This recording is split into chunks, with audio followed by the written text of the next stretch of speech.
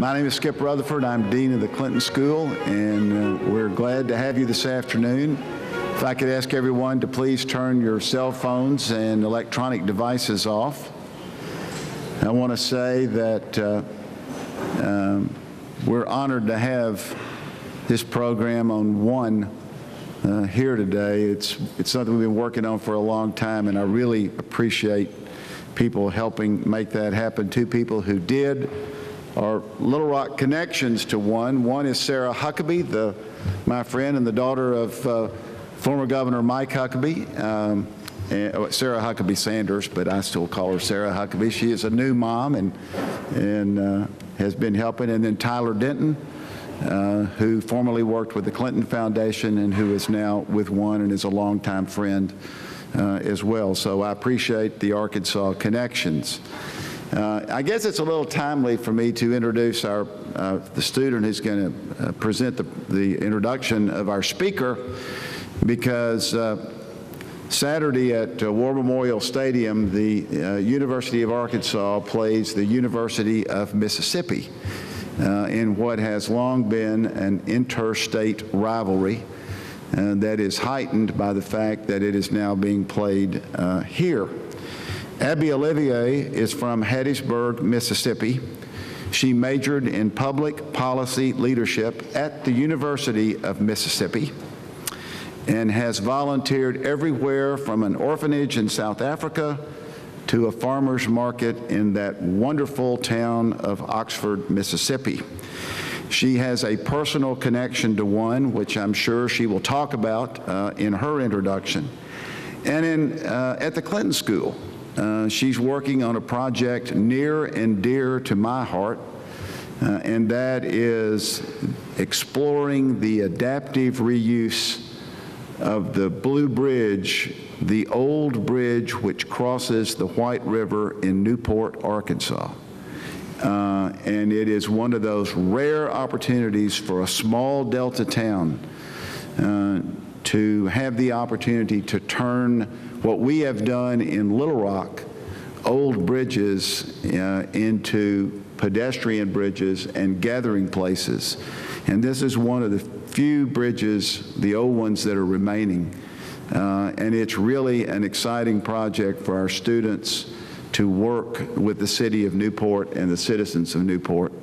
And I love it. And I think it's one of the most exciting things we've done. That bridge is on the National Register of Historic Places, and I'm glad Abby is part of the team working on it. Please welcome University of Mississippi graduate, Abby Olivier.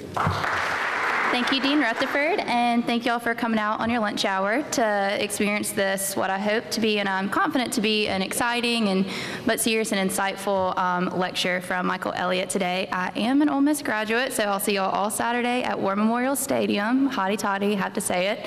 But thank y'all for coming, and I just kind of want to tell a quick story about my connection with the One campaign. Last year, around this time, the One campaign issued statements that over 1 billion people in the world live off $1.50 a day. And that number and that figure is kind of hard to comprehend and grasp how that would be in our own lives. So One challenged college students to try to live off $1.50 a day. And I was a senior at Ole Miss and decided to recruit some students and a professor to go up to that challenge. So we did, and midday I'm in my professor's office scarfing down the few peanut butter crackers I was gonna have for the day, feeling pretty gluttonous and somewhat shameful that that's something that I never have to experience. And it was a really moving experience because I knew I could not do that every day. That one day, okay, I made it through, but the rest of the week and the rest of the month, I wouldn't be able to handle that. And this challenge from One and this experience is exactly why I love what the One campaign does. The One campaign portrays international issues in a way that Americans can understand and sympathize with. They pose real problems to deep-rooted issues, and they allow me as a public servant the opportunity for that perfect mix between advocacy and activism. And that's something that public servants try to strive for. So today, we are lucky to have the leader of this organization, Michael Elliott. Mr. Elliott was born and raised in Liverpool and attended Oxford University. He was a professor at various universities in the United States and the UK, and he received tenure at the London School of Economics. He's been a member of the Central Policy Review staff in Britain's Cabinet Office. Before joining ONE, Mr. Elliott pursued a career in journalism, where he worked for The Economist, Newsweek International, Fortune magazine, and most recently was the editor of Time International. Now he serves as president and CEO of the ONE campaign, fighting for the elimination of poverty and preventable disease in Africa. When joining the ONE campaign, Mr. Elliott stated that he was happy to start working with what he truly believed in. Thanks to his willingness to lecture to us today, we'll get great insight on issues that we truly believe in. So I'm humbled and overjoyed to introduce Mr. Michael Elliott. Well, thank you very much, Abby, for that lovely, completely undeserved introduction, and Skip Rutherford, who I now can't see, but anyway, there he is. Skip, thank you for that too. It's wonderful to be back in Little Rock. I got in last night, 9 o'clock, 10 o'clock. And I wanted to try and find the precise spot where I was standing on that November evening in 1992, outside the old State House when President Clinton gave his victory speech after the 1992 election. So I found exactly where I was standing. It was a long night, as you can imagine. Very long night. Quite an exciting night. I'm sure some of you were there in the crowd. Remember, it was cold. Remember how cold it was? Bitterly, bitterly cold night, kind of clear, cold night. And I had a 7:30 flight to get back to Washington, where I was based the next morning. And I woke up and it was 10 after 7. Fortunately, I was staying at a hotel out by the airport because, the Capitol and all those places downtown were full of much more important people than me. So I threw some clothes on, rushed downstairs, didn't bother checking out, grabbed a cab, got to the airport in 5 minutes, did something I've never done before or since, just kind of went to the front and just kind of said, "Excuse me," and went kind of straight to the front and ran to the plane and kind of got the plane as the doors were closing. And I always remember, it's funny how these things stick with you, that Representative Jim Cooper from Tennessee, who I knew from Washington, was just kind of laughing so hard as he saw me kind of struggle into the plane and make my way back to Washington. So I have kind of very happy memories of the time that I used to spend down here during those great days of President Clinton's first run for office. And it's lovely to be with you all here and to see so many. I just had lunch with some of the students at the school and to kind of visit with them and see so many people who are interested in careers in public service and following the great traditions that you have here in the state. We practically have a regional office down here. I mean, we've got Tyler Denton, our trips director, is here. I've got in the room with us Sarah Huckabee, who's been absolutely magnificent this last year in leading our campaign to make sure that our issues are front and center in election races. Abby Sasser, our regional director, is over here. We've got 2 congressional district leaders who are with us, Kayla Nunez and Autumn Jacobs. Why don't they just kind of wave their hands? Where are they? Because they do a terrific job with us. We've got more than 7,000 members in Arkansas. So hey, we could relocate here from Washington. We could just move down here. So thank you all for coming out to kind of listen to me chat about what it is that we do and why the foreign assistance budget is one of the best investments we'll ever make, and how to campaign for it. We're an organization co-founded by Bono, the singer and activist, and Bobby Shriver, a wonderful guy who's a son of Sarge Shriver, the founder of the Peace Corps, and others. And our job is to be an advocacy and lobbying group around the world for making sure that smart, effective assistance flows from the richer countries of the world in the global north to the poorer countries of the world in the global south, and particularly in Africa. So this is a phrase that we kind of tend to use internally, but as it happened, Bono said it in an interview in Dublin last week, so I'll use it. We're like the NRA for the poor people of the world. Extremely effective organizations. So I, have no hesitation in linking our character with what it is that they do. We go out and we lobby and advocate for assistance. Smart, effective assistance that transforms, saves, and improves the lives of countless millions. We're headquartered in Washington, D.C., because obviously a lot of our work involves working with the U.S. government and on U.S. government programs. But we have significant offices in other places where there are pots of money that we can lobby for. So we have a big presence in London and also in Brussels, where we talk to the European Union leaders, in Paris, in Berlin.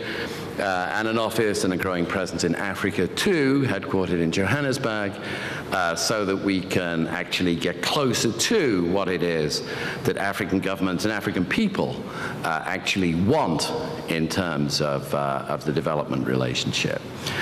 We've got 140 staff around the world, and as Abby said, I'm the CEO of it, a job that I've only been doing for 15 months after a career, mainly but not exclusively, spent in journalism.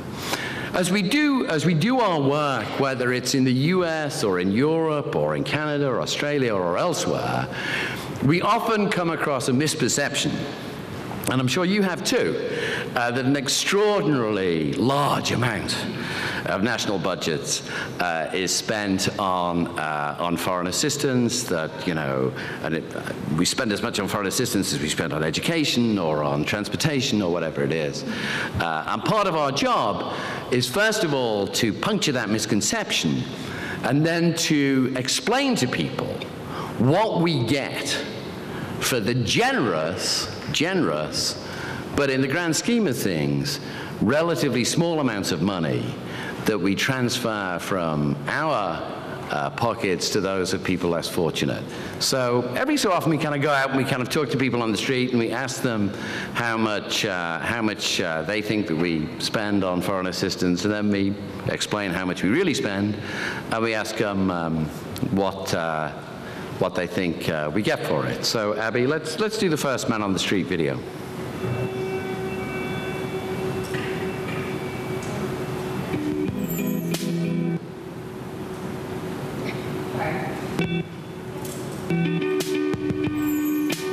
What do you think about the money the U.S. spends on foreign aid, and why? I think too much money is spent outside the country when we have homeless here and children that go to bed hungry, or they don't get the proper education. I don't have much information about, the foreign aid or how much of our funds or attention goes toward it. There's a lot of aid that's needed at home that's being overlooked. Why would we do that for them if we need to do things for us? Well, that's a big question. It's definitely a lot of times misplaced. What percentage of the U.S. budget do you think is spent on foreign aid? 20%? 25%, 30%? 15, 20%, I have no idea. What would you say if I told you it was actually less than 1%? Oh my God. Wouldn't even think that, actually. And I thought 5% was low. How many more children do you think started going to school in Africa between 1999 and 2008? I really would have no idea, honestly. I'd say maybe less than 1 million. I'm just going to take a guess here, 1.5 million.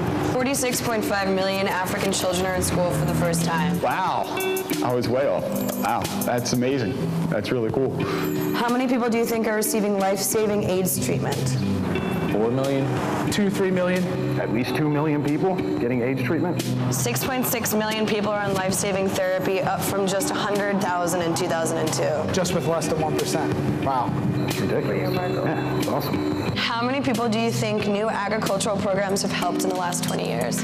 I guess it's not something that people are very aware of, so not many. Maybe, I don't know, 1 million? I'd say a few million. None? I'm going to say little, if any. 1 billion people have lived without Oh my God. 1 billion? That's a lot of people. Wow. Do you think it's part of American core values to have a humanitarian agenda? Do you think it's part of the American identity? It should be. We always talk about trying to help each other. You're supposed to care about your neighbor and worry about other people's business all the time. Why not worry about people that are on the other side of the world? There's pieces of America all over the world. You know, we were founded by immigrants. You know, I think everybody has a piece of them in any other country you can think of. So I think it's really important to give back. I think it is part of our duty, almost, to help people worldwide in every way that we can. What would you say to members of Congress who are looking to make cuts to the budget from these life-saving programs?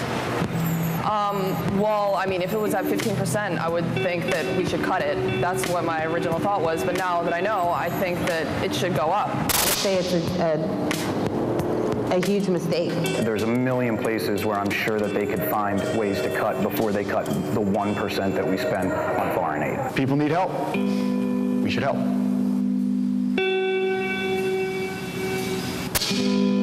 So we find that when we go out and talk to people and we say less than 1% of the U.S. federal budget goes on overseas development assistance, and that gets you an astonishing amount. That saves lives, literally saves and improves lives. The people get it. The people understand why these are fantastic investments. There was a figure there about the number of people who are on life-saving antiretroviral drugs that treat HIV/AIDS. 10 years ago, there were 100,000 people around the world on ARVs, and of those, only 40,000 were in Africa. We now have more than 5 million people in Africa who are on life-saving antiretrovirals. It's been an extraordinary, absolutely mind-blowing change in the way in which we think of HIV/AIDS. 10 years ago, we were thinking that HIV/AIDS was an unstoppable pandemic that was going to decimate middle classes across Africa. There was nothing that we could do about it effectively. And we're now looking at a situation where we can literally begin to say that we can see the beginning of the end of AIDS. And that's because, let's be clear, that's because of the generosity of American taxpayers, not just Americans, of other nations too, but the extraordinary generosity of American taxpayers backing programs that have been supported by politicians from both parties, by people of faith and not of faith, by conservatives and liberals who've come together to recognize that these are terrific investments. Since we started reducing the debt or forgiving the debt of highly indebted countries 14, 15 years ago, something like 47, 48 million kids have been able to go to school in Africa that hadn't gone to school before. So for large amounts of money, but in the grand scheme of things, quite small amounts of money, we've been able to do amazing things. We've been able to kind of really save lives. Every time we go out and explain what it is we do to people, and we say to them, so now you know what these dollars actually deliver. Do you think it's a good idea? They say, yeah, we think it's the right thing to do. This is a kind of generous and compassionate country. It's been that way since its founding. And we find that people respond to the facts when we give them the facts. But of course, it isn't just a question of the heart. It isn't just a question of supporting these programs because they save lives, though they do. There's also a question of the head. Our world will be a more peaceful and prosperous world if we're all prosperous, if we all have the ability to live prosperous lives in which families can imagine that their children are going to do better than they were, that families are going to see that their children have benefits that they didn't have. I spent a chunk of my working life living in Asia, based in Hong Kong, traveling all over Asia. Had a profound effect on my worldview, because when you look at the world from the Pacific Rim looking west rather than sitting here looking east, the world looks a very, very different place. In Asia, you can almost visibly see families get more prosperous, their children kind of do better than their parents could ever dream.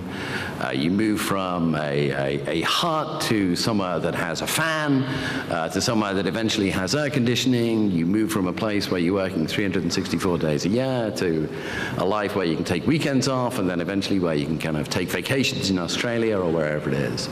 And when you can kind of see the kind of gradual improvement in life chances and prosperity, it's a very, very moving thing. Well, this year, 6 out of the 10 fastest growing economies in the world will not be in Asia or Europe, they'll be in Africa. So as we see the African continent develop, as we see the impact not just of development assistance, but of the skill and hard work that Africans themselves have put into their economy, as we see the consequences of all that, then we can imagine a world where there's greater prosperity and where there are economic opportunities for all, for American companies as well as for European companies, African companies.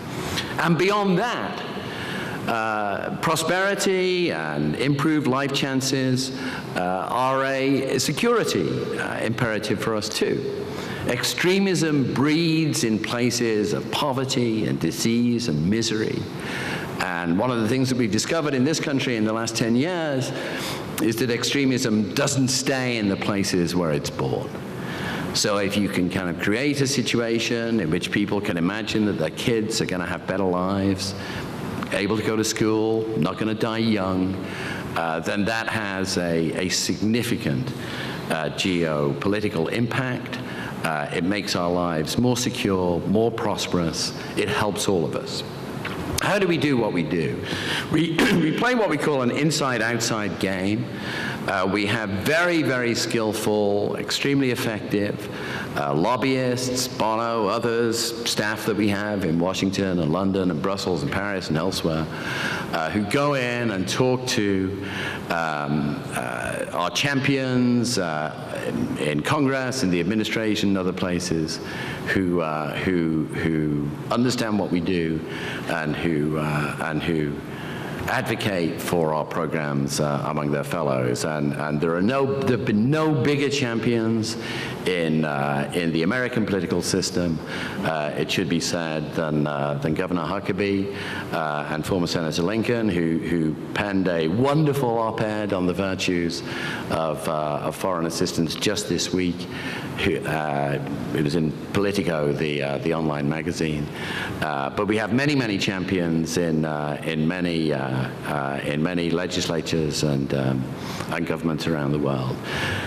And the wind at their sails are our members, 7,000 members here in Arkansas, more than 7,000 members here in Arkansas, who are tweeting and sending emails and writing petitions. And there's a young lady from Greece who I was having lunch with today who said, you know, I write all these petitions, I sign all these petitions, what happens to them? Well, you know, the petitions that she's writing about the European budget, the reason why when I'm in Brussels, which I was a couple of weeks ago with Bono, I can get to see pretty much anyone I want to see, because there are millions of members who are signing those petitions and convincing political leaders that there is a mass movement in favor of the advocacy that we do.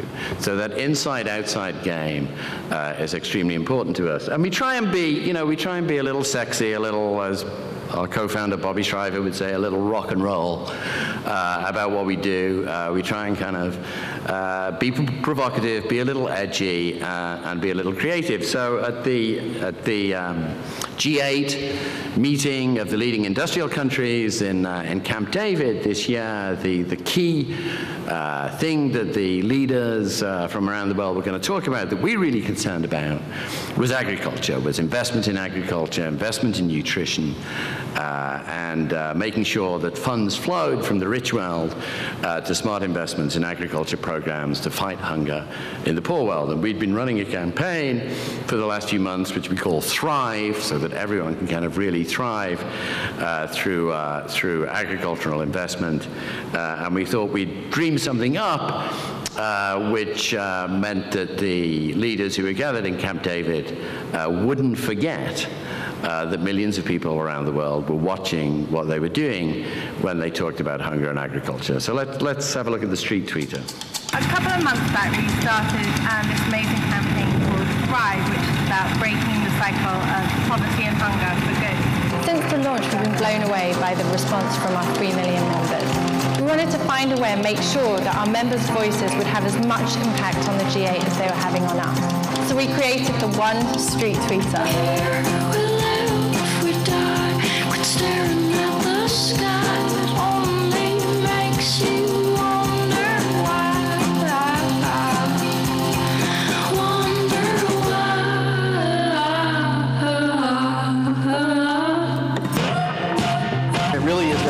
Combination of digital and analog. It takes downloaded tweets and it tells 80 different jets how to spray what when, and sprays these 8-foot characters out on the table. On the road to Camp David, expect to see what matters to our members around the world.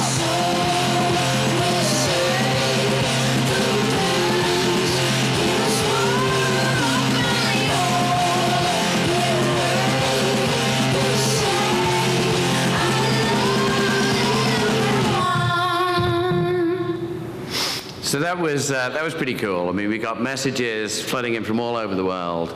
Thankfully, one of the first messages was from Governor O'Malley of Maryland. So it was sort of, well, if he says it's okay to kind of spray his message on the street, we're okay. All right.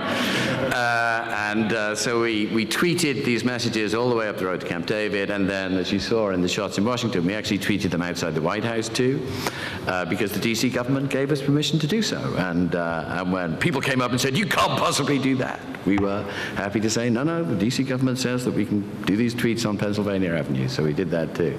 So we kind of try and be provocative and edgy in what we do. We try and make our work a lot of as fun as we can, so that our members are as engaged in it as we possibly can. And we have one other advantage, frankly, which is that we have a founder who, as well as being the world's preeminent, there's no question about it, activist on poverty and humanitarian assistance, something that he's been doing for much, much longer than most of the politicians that he talks to, has quite a few friends, it turns out, in the music and Hollywood business, who he can occasionally get to rope in to help him with our message. So this time last year, when there was a significant famine, if you remember, in the Horn of Africa, we decided we'd do a little video that pulled in Bono and a few of his friends to really get the message out that we needed to do something to really kind of bring the tragedy in the Horn of Africa to people's attention. And as you will see, if you watch the film very carefully, a native son of Arkansas helped us on the journey.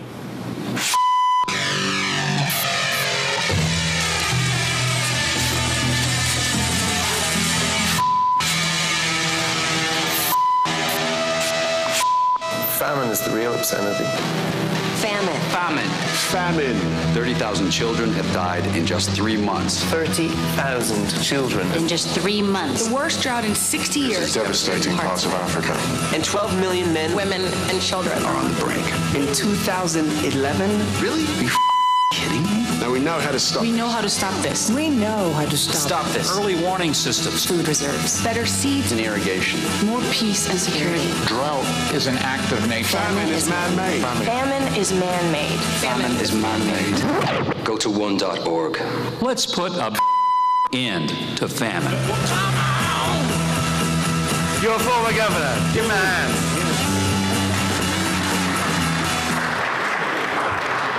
He was very, thank you, Sarah. He was Governor Huckabee was a very good sport on that. So that's what we do. We play an inside-outside game. We try and be edgy. We use the friends that we have, that we're lucky enough to have in the artist and talent community. That leverages our message. We try and promote the message internationally, not just in the US, but in other countries where there are pots of money that can flow from the north to the south.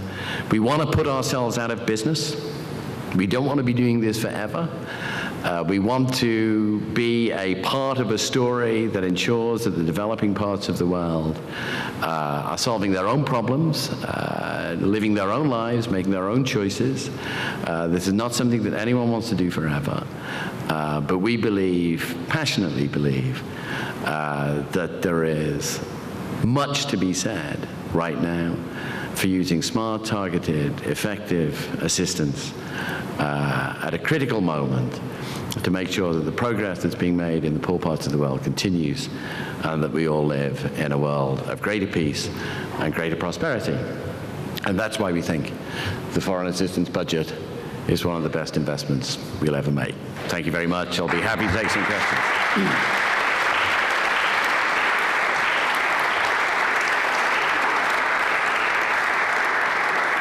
How long have we got? 25 minutes? Yeah, we're good on time. As long as you want. As long as you want. So if you raise your hand, we'll get a microphone to you so everyone can hear you. Caroline, right behind you.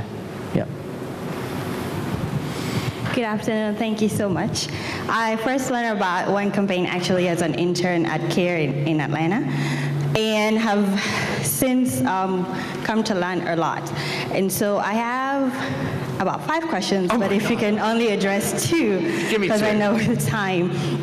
So number one, speaking actually about the G8 summit, and I watched it, I streamed it, and I saw Bono on there, and a lot of the speakers, there wasn't a farmer in the room except on a board.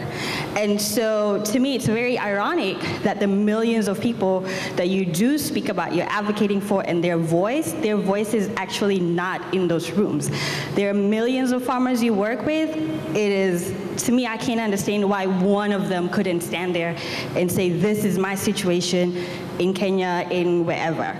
And so if you could address that. And then that also ties to your campaigns. Yes, you had a whole bunch of celebrities talking about famine, but if you do have staff on the ground, why wasn't one person from the Horn of Africa saying this is what's going on? And not that that person speaking has a child with the belly and the flies and everything going around. So if you could just address that one section. And then the second question is the foreign aid and the assistance that goes to these countries for like the free primary education is actually funded, but then these governments are corrupt. And so I'm from Kenya, and there's a big scandal that the government ministries are using this money to procure and being corrupt. So we're actually funding corruption. Thank you. Great question. Terrific questions. Terrific questions. Let me start with the first one. Your question about why wasn't there a farmer at the G8? Fabulous question. There's no answer to it. I don't choose the guest list of those who are invited to Camp David. I imagine the U.S. government does, but you're absolutely right. It would have been a fantastic thing if an African farmer had been there. They did invite. Let's be clear. 1, 2, 3, 4, 5. African heads of state went up to Camp David, and some other African leaders. And in fact, the day before Camp David, we did a meeting with a bunch of Africans. Bono and I and others did a series of meetings with the African leaders who were in town. We organized a press conference for the African leaders and so on and so forth. But your point about not actually having real live farmers in the room when these matters are discussed is absolutely right, and governments should remember that. Your point about corruption is exceptionally well taken. Our organization has always been committed to transparency on both sides of the aid equation. Bono likes to say that the 2 people who know least about aid and assistance dollars are those who give it and those who get it. We're trying to do what we can to make sure that those who give it know where their money is going to, but we need transparency and absolute clarity about where money is going, both places, both in terms of here, in terms of where the aid is going, so the taxpayers and voters know what their hard-earned dollars are going on. That's critically important. And at the same time, we need transparency in the poor world too, so that organizations there can track money that's flowing there. We took a leading role in passing legislation in the US Congress this year to make sure that every extractive company, mineral, oil, gas company that is listed on the US Stock Exchange has to be public about what it is paying to foreign governments for leases and concessions and what have you overseas. And our argument is that when that information is public, when you actually know what's being paid to foreign governments, then over time, parliamentarians, NGOs, civil society groups, brave campaigners in Kenya and Uganda and Ghana and lots of other places will be able to look at the data that is now transparent and hold their governments accountable. This is a long game. You know, you're entirely right in what you say about the curse of corruption. One of the reasons that corruption is a curse is because natural resource revenues tend to be stolen or hidden. And that's why we think, as Justice Brandeis said many years ago, that sunlight is the best disinfectant. So we've been arguing very hard and very successfully, actually, to make sure that data on revenues that come from oil, gas, and minerals is made public, so that ordinary citizens, you know, your friends in Kenya and others, can hold their governments to account for the way in which that money is spent. Anyone More else? questions? There's got to be more questions than that. Gentleman here. It seems to me that environmental sustainability issues are a key part of this. Could you say a little about that? The gentleman asked whether I think that environmental, sustainable issues are a key part of this. Absolutely, they are. I'm chairman for the next 2 years of the kind of high-level panel set up by the World Economic Forum in Davos to look at issues of poverty and sustainable development, and we've put the two of them together in one council rather than having them in separate councils. So no, of course you're right. If you look at the Sahel, the southern band, the band that stretches across the southern edge of the Sahara from the Atlantic to the Indian Ocean, going through very significant drought at the moment, and I think kind of an awful lot of people would say that the extremely difficult conditions that one has in the Sahel are a combination of unsustainable farming practices, probably a degree of climate change, all of which breeds, incidentally, very significant political extremism. I was in Mali a year ago, actually with Tyler, this most fantastic country with incredible culture, amazing music and silverwork and so on. And we were there like 3 months before the whole thing blew up, right? And now you have kind of the whole of the north of Mali kind of controlled by real extremists.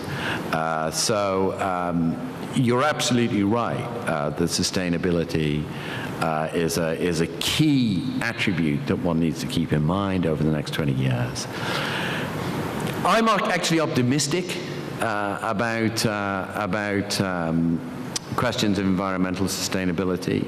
I think in best practice in agricultural development, and for that matter in urban development around the world, is already showing that it can be done in a sustainable way. What we need to do is to kind of scale best practice, take it from places where it's already established and take it to places where it's not so well established. That's a long process, but it's something that we'll all be spending a lot of time in the next 20 or 30 years thinking about. Terrific question. Thank you. More. I'm sure there are more. Where are all these students? Yes. You have tons of students in here that you talked to them all. You answered all their questions. I talked too long at It was lunch. such a good presentation. You just answered all their questions. Well, Michael, thank you so much for visiting Little Rock and the Clinton School. Tyler, Sarah, Abby, thanks for all your help in doing that, and hope to see you all at the next one. Thanks again. Thank you.